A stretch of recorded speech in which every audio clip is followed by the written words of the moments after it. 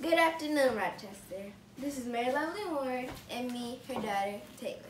We understand that there are some challenges that we're experiencing as a community and literally as a country. And having our children at home all day together, we decided that we would share some of the things that we do when we're home together, and that is really science. Taylor loves science, and so that's why we have the goggles, the gloves, and the jackets. Something that we do on a regular basis.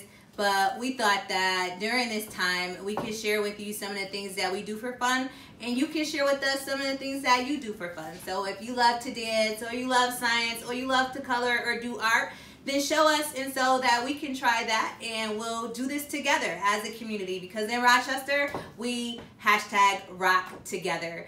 We also have a news channel called What's Good Rochester, and we're going to be posting these videos from you, from myself, from other people all around our community, because we're all at home together. We're experiencing these trying times together, but we also want to make sure that our children have a fun and loving experience during this challenge time. And so today, as we said, we're going to be using some baking soda. All right, so Taylor is going to pour about 1/3 cup of the baking soda into the measuring cup, and you want to have, of course, a cup or a glass that you can use as the volcano, and you want to have a base, so you want to have something that the bubbles and the mixture can come out into. And you also want to have gloves and some eye protective wear and something to cover up your glasses, cover up your clothes. Today, I think that is enough. So baking soda serves as the base, and of course the vinegar is the acid. And what will happen is once you mix the base and the acid, you will create a carbon dioxide gas sort of explosion. The carbon dioxide gas will push up, and you'll see the bubbles come out, and we will have created a volcano. So why don't you pour that in there, Taylor? All right, that's great. And so we're just gonna get the rest of the baking soda out. The rest of the baking soda out, yes, okay. And we're gonna rinse this out so that we don't create an explosion before time. All right, grab some paper towel there.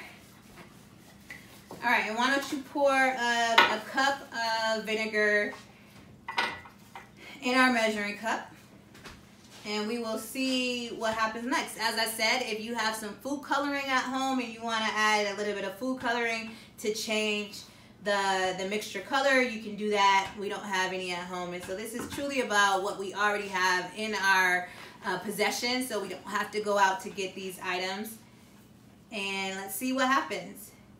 So when you pour the vinegar, woo! You create an explosion. It's a gas, a carbon dioxide gas explosion.